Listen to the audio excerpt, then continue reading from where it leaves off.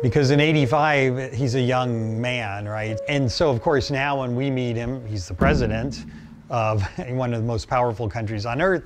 He was still very warm, genuine. Like when he first saw my parents, you could see the twinkle in his eye. I moved here in 2013.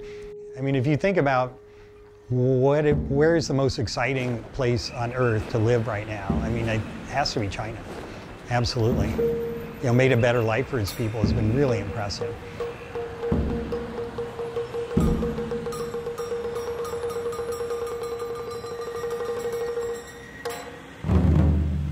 And then my children, I never thought would grow up in China because of the hospitality and the welcoming friendship that my mom and dad showed to strangers. In 2012, the phone rings. It's my mom, and she says, "Do you remember the Chinese people that stayed with us in 1985? And I was like, "No, not really." And she's like, "Neither do I, but you know what? One of them is going to be the president." And so, of course, you know, because this is 30 years later, and you have to clear out your mind, and then they took out their old albums. They started remembering everything from that visit, and you know, of course, then they have all these memories. In 1985, Xi Jinping, who was party secretary of Zhengding County in Hebei at the time, led an agricultural delegation to Iowa to visit farms and food processing plants. On this, his first visit to the U.S., Xi Jinping spent 2 nights at the home of the Dvorak family. That's when he came in 1985 and stayed in my house, and my mom and dad and sister were there, and obviously that's Xi Jinping.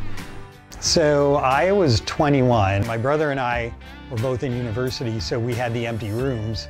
Then my mother was able to say, yes, of course, you know, we'll host the group. And so we had Xi Jinping and the translator for the group. They came on a delegation to learn about agriculture, but it broadened to asking a lot of questions and learning a lot about American life. So that their number one thing that they remember is that he was inquisitive, curious, wanted to know, wanted to ask a lot of questions, learned as much as he could while he was there.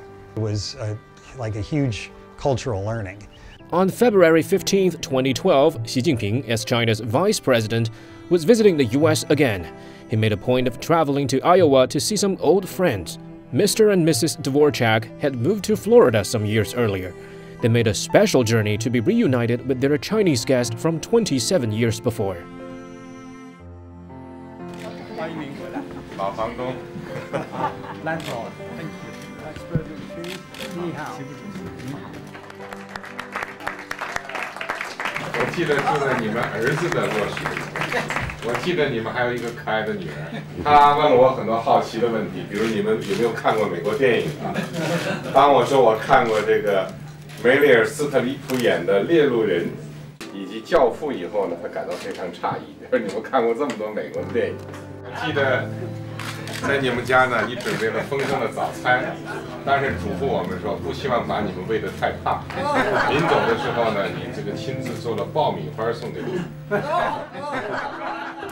当年的那些印象又重新浮现出来，因为你们是我见到的第一批美国人，使我这个形成对美国的印象就是来自于你们啊，所以对我来讲，你们就是美国。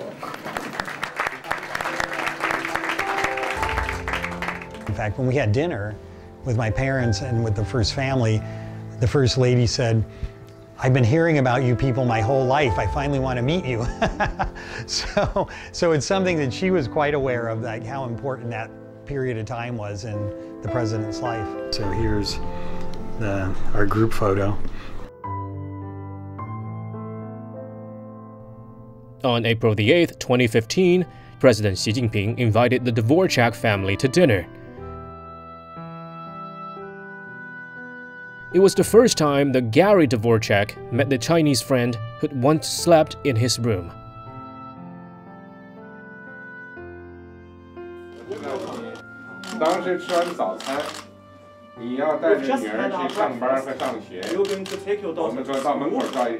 When we moved to Florida, we lost a lot of our pictures.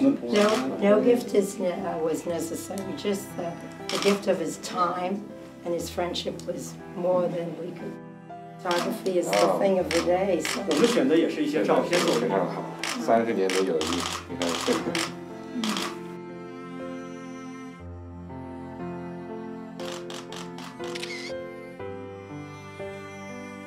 And we had, we were there about 2.5 hours. I was asking about, the president, how his life had developed, asking questions like how he met the First Lady, things like that. So it was very much a warm gathering of kind of a reunion after so many years.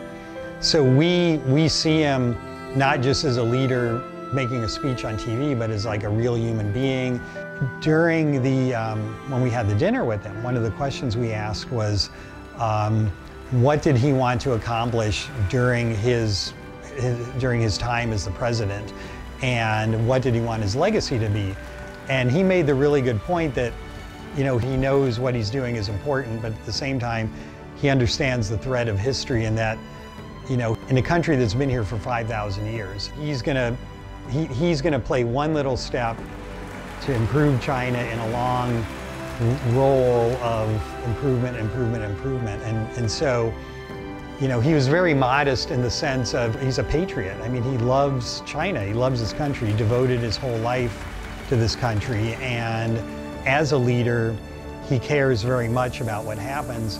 And the fact that during his presidency, China hit this point where they can say, there's nobody living below the poverty line, it's a huge accomplishment, something that he should be very proud of. On September 17, 2015, the Dvorak's old home was opened as the Sino-American Friendship House. I think it's great because it really, the house. So it's now called the Sino-American Friendship House. It can be a very positive and symbolic way for people in America to really learn more about China and learn in a positive way, and to really have a way to know so many of the good things that China's done for the world, and so much of what Xi Jinping has done that has been good for China and good for the world.